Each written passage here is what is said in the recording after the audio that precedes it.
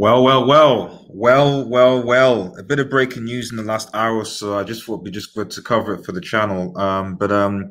Manchester United appoint football and technical directors. Now, to be honest, this came completely out of nowhere. I know we've been talking about appointing a director of football or football director for quite some time now. So this was very much a surprise. And I'm going to start positive. Because I think positive is the start. It does show you that Manchester United were thinking about it. It probably goes to silence any other further talk regarding appointing the football technical directors, spurring football director of football. So that's it. United have appointed a football director and a technical director as well.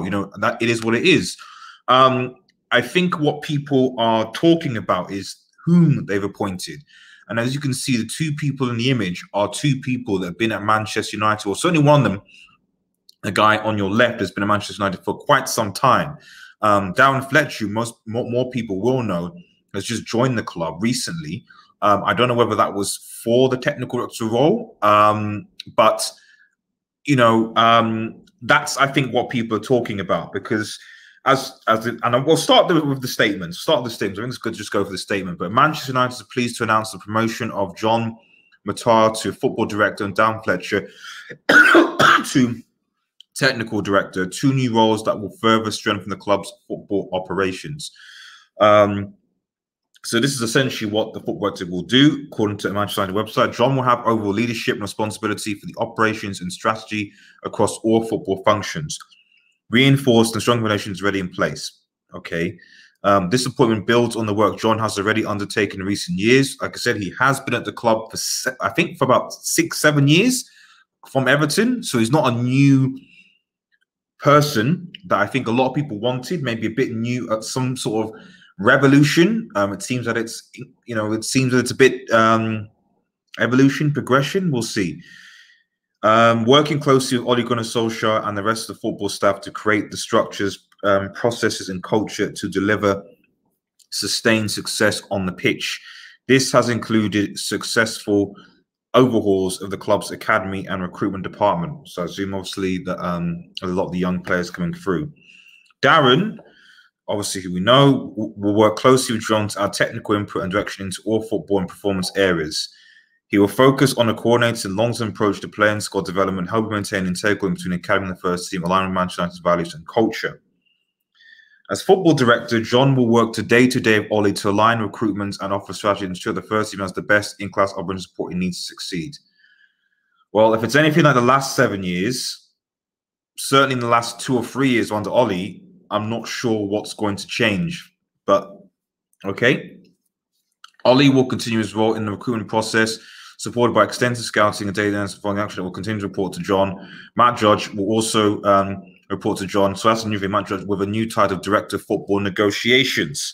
Is that negotiations with deals, recruitment? So Matt Judge will be our lead negotiating recruitment. Okay.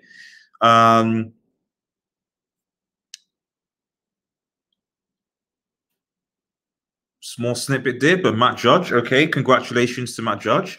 Edward and Manchester said, this is from Ed, these are hugely important appointments that reinforce the progress we've been making as a club in recent years in our relentless pursuit of success. Right. You spent net spend of 40 million last summer for relentless pursuit of success. Okay. Already starting to sound like Arsenal here. We already made, and actually we spent less than Arsenal, but anyway, net spend. We have already made great strides forward in the way we run our football operations and benefits to surgeons, department, academy talent, which we're not really seeing a lot of. In the first team and through our improved recruitment record, John has been integral to our progress in all this area, and his even center development ensure the club should bring in young players through. The first team will continue. The new position is a natural evolution, obviously, that of the harness leadership qualities of his last week experience of the game. He go on to talk about Darren's Premier League and Champions League achievements, his communication, and contribute to the philosophy. And I'm delighted with John and Darren, and obviously with their success, obviously. And to be honest, to end on a positive, for anyone especially, I wish them both of them all the best in the new roles at Manchester United. We have to be positive and encourage that they both clearly have a love for Manchester United, and that hopefully both will do a good job. And I think what this also does, I mean, we don't know how much input Ed Woodward is going to have. I still think it looks like he might be liaison with Ed Woodward. So whether this means Ed Woodward is going to relinquish his control regarding negotiations and football input remains to be seen. But it also does mean that now the responsibility of getting Manchester United back where it should be, competing with trophies, getting significant signings, falls on his shoulders. And as we've seen from Arsenal, I mean, yes, I think it's a great report, a director of football, and shows that we'll always look for one. As we've seen with Arsenal Football Club, just because you're appointed director of football, especially people that you know, doesn't mean it'll necessarily work out. Hopefully it does in our case, but these signings showed, in quotes, evolution. As I said, not revolution, not change. This is going to be more of the same. So are we really going to expect more, any change really from Manchester? I think it certainly solidifies the direction Manchester United are going in right now, which in my opinion is a top 4 club. Hopefully I'm wrong. Hopefully I'm wrong. And that's the thing. We'll see in the summer.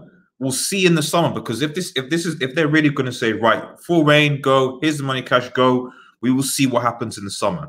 But I'm a bit worried about this, and not because I think these guys are doing a bad job, but I just think that it might be a situation where these guys are puppets for Ed Woodward. People who could just go along. What I would say, and I said I posted obviously a video on the channel a while back, is that given the mention of Ollie so much in this report, I think that this pretty much confirms. I won't be surprised in the next few weeks that we get confirmation Ollie gets a new contract. I think this pretty much confirms Ole Gunnar Solskjaer is going to get a new contract, because I don't think he would put it out there that you're hiring these people to help Ole Gunnar Solskjaer the future of his club if you're not thinking of a new contract for this manager. So, you could maybe put a breaking on that as well. Anyway, guys, let me know what your thoughts are on this news. Are you excited? Are you disappointed? Where do you see Manchester United going? Would you think it'll be more of the same? Remember to like, comment, subscribe to Red Devil Studio. Follow us on Twitter, United X, and smash that notification button. Latest Manchester United news. Have a nice day, everyone, and cheers.